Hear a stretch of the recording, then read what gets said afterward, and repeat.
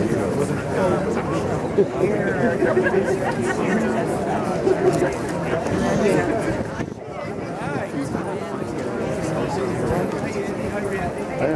welcome everybody. Thank you so much for turning out tonight for the unveiling of the historic plaque to honor Julius Bar and the April 21st, 1966 sit-in, which took place here 56 years ago today. My name is Andrew Berman. I'm the Executive Director of Village Preservation. We are partnered today with the New York City LGBT Historic Sites Project. Ken Lusbader is also going to be speaking. We also have with us Helen Buford, the wonderful owner of Julius Bar. She's also going to be speaking with us. We have writer, director, actor, and activist John Cameron Mitchell, who has their own special relationship to Julius Bar. And we've got a couple of surprise guests tonight. State Senator Brad Hoylman is here, who has something wonderful that he's going to be sharing with us. And I just want to quickly mention Lucy Commissar is here, who was the journalist who wrote the Village Voice article in 1966 about the sit-in.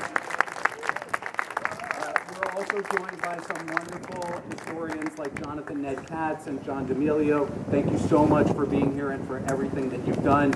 I know that there's many, many, many people in this crowd who have contributed to getting us to where we are today. Too many to name, but hopefully we can all enjoy this wonderful event tonight.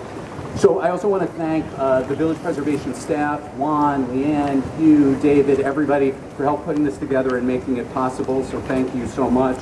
I'm going to just quickly say a few words about Village Preservation. If you don't know us, we are a neighborhood nonprofit. We've been around since 1980. Our job is to document, celebrate, and protect the special architectural and cultural history of Greenwich Village, the East Village, and NoHo.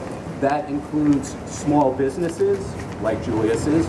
That includes the special civil rights and social justice history connected to our neighborhoods. And that, of course, includes especially the LGBTQ history, which our neighborhoods are richer in than probably any other place on earth.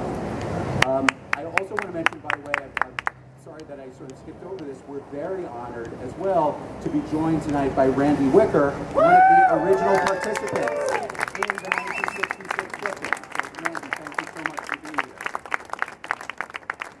So, this is our 19th historic plaque that we've unveiled here in the neighborhood, honoring everybody from James Baldwin to Jane Jacobs, from Anais Nin to Alex Haley. It's an ongoing program intended to educate the public about this wonderful history. We want to make sure that when everybody passes by this building, they know the incredibly important things that took place here and that in so many important ways continue on with the presence of Julius Bar here. A couple of brief words about why Julius's is so important. So first of all, the building that it's housed in was built almost 200 years ago, about 1825, 1826, and there has actually been an operating bar here since at least the 1860s, making it one of the oldest continuously operating bars anywhere in New York City. Since at least the 1950s, it has served a predominantly gay clientele, although doing so, as we will discuss tonight, was a very different endeavor in the 1950s and 1960s than it is today, making it arguably New York City's oldest gay bar.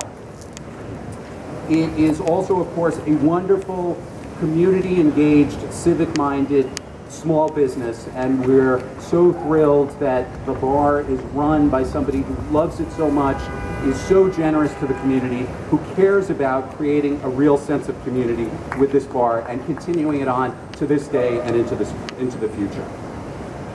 The sit-in is a uniquely important event. As I said, 56 years ago, 3 years before Stonewall, when a handful of brave people said, we've got to do something about the way our society treats gay people. That they are criminalized, that they are considered inherently disordered, which was the term that was used, that for them to openly gather together was considered a sign of criminality.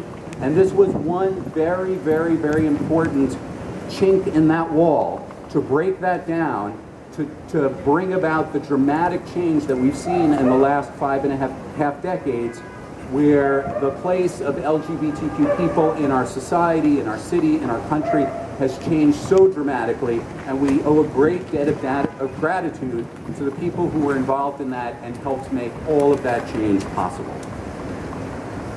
So, you know, I also just want to mention that remembering and honoring this history is an enormously important thing to do. Today, so many people know what Stonewall is and what it means.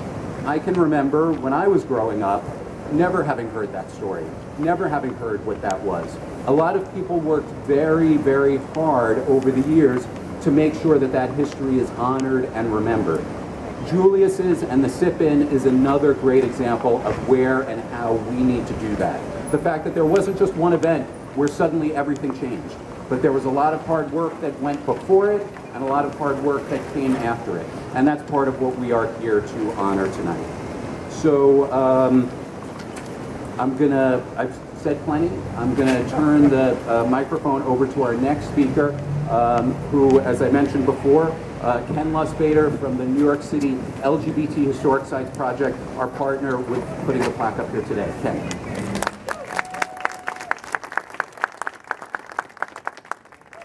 Andrew, thank you for this wonderful crowd. Can everyone hear me? Who's gathered here? All right, who's gathered here today to commemorate Julius's as the oldest continually operating gay bar in New York City and as the site of the 1966 Sip-In. As Andrew said, I'm Ken Lusbader. I'm one of the co-directors of the NYC LGBT Historic Sites Project, joined today with our co-director Jay Shockley, project manager Amanda Davis, and regrettably co-director Andrew Dolkart, who wrote the nomination along with us, could not be here today. But I'd like to thank our partner, Village Preservation, John Cameron Mitchell, Helen Buford, the owner and wonderful steward of Julius's history, and for collaborating on this event. Our project is a cultural heritage initiative and educational resource documenting LGBT place-based history from the 17th century to the year 2000 that illustrates the community's influence and contributions to the culture of New York City and the nation. We are making an invisible history visible through our interactive map, National Register nominations, public programs, publications, school programs, advocacy, and expanding content. And today, to date, I should say, we've created a cultural heritage landscape of over 400 sites along New York City from all 5 boroughs that are used to educate the public about LGBTQ history. When we launched the project in 2015, there were only 3 sites of the more than 95,000 sites on the National Register specifically listed for LGBTQ associations on the register. And the National Register, everybody should know, is the federal listing of sites associated with American culture and history. So to commemorate the 50th anniversary of the Sip-In in 2016, we nominated Julius's to the National Register.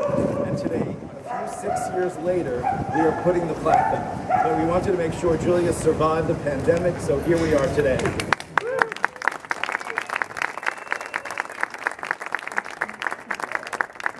Since that official nomination in 2016, we've nominated 10 additional sites to the National Register of Historic Places, making New York City the leader of queer federal sites recognized.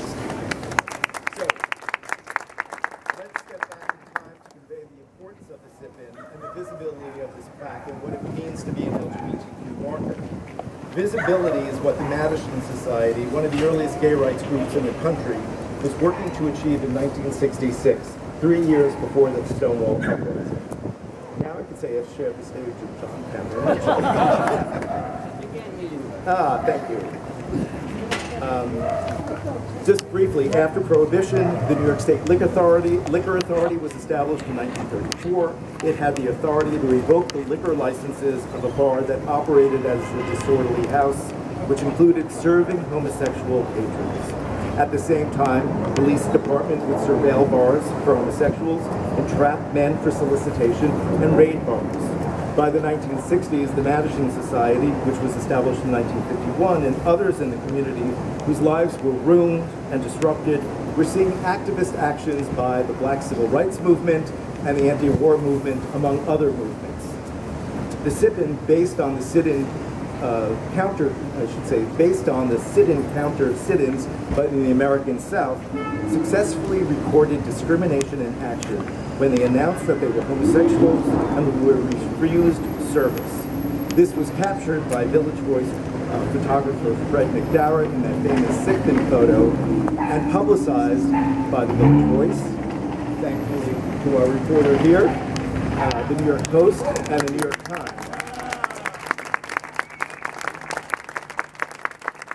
There were earlier pickets for LGBTQ discrimination in New York City in 1964 and 1965, led by Randy Wicker. This was the first that actually captured anti-discrimination in time, in real time, and eventually helped pave the way for legitimate gay bars as one step along that long trajectory of liberation and LGBT rights.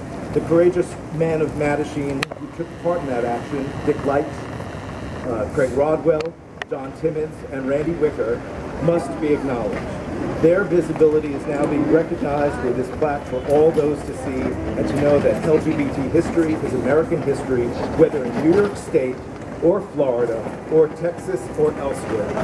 This is especially important as we acknowledge the pushback of LGBTQ rights and increased violence against the community. Making this history public and accessible is critical to understanding our past and the importance of activism. While we are placing a tangible plaque on this building, we're helping with the intangible benefits of pride and identity, reducing isolation and shame of current and future generations of LGBTQ individuals. As Dick Light said in 1966 about the sit-in and the subsequent goals, quote, "This is the start of a massive campaign to see that our constitutional rights to assembly are freely met and to enjoy the same freedoms given to those who are heterosexual." So thank you, and let's continue the celebration and have LGBTQ history recognized as American history. Thank you so much, Karen. Thank you to the NYC LGBT Historic Sites Project for all of the great work that you do. Our next speaker, I just want to briefly say, you know, we do this plaque program. We've been doing it for years. You wouldn't think, but it's often actually very hard to get business or property owners to agree to do this. Unsurprisingly, Helen was not one of those. She jumped at the chance, and that's emblematic of who she is and how she runs this bar. It is completely invested in the community, in being a part of it, in contributing to it, in adding to it, and in celebrating its history, and we're all luckier for it. Helen Buford.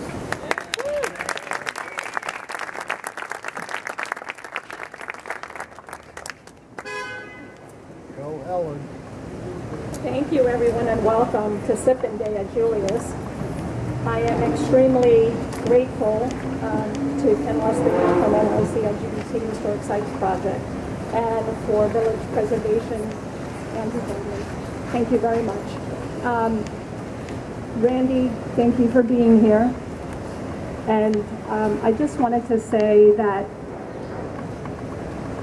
to me, this bar is my home away from home. I am so happy that you survived the pandemic.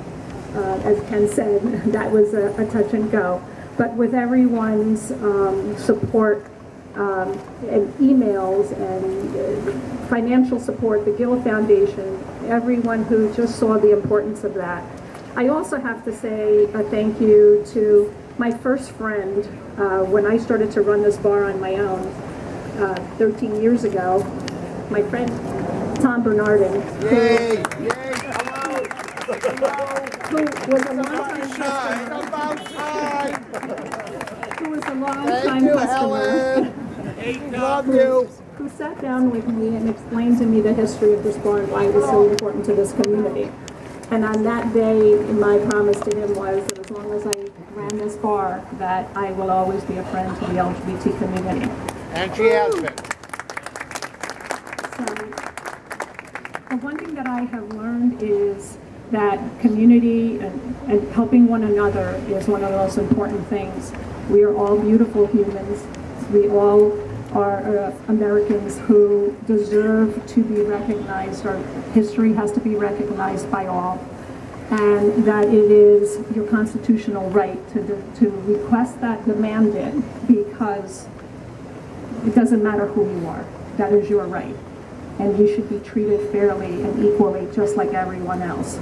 So I say gay, gay, gay, gay, and I don't really care what Florida thinks for that matter. So, but I just wanted to say thank you, and to invite you all later. We're celebrating with our Mattachine party that we do monthly, and to wish John Cameron Mitchell a very happy birthday. It's so fitting. It's so fitting that his birthday would be today. So thank you very much, and we welcome you all to come in later after the celebration. Thank you so much, Helen, and let's keep supporting businesses like Julius's, because we want them to live on forever.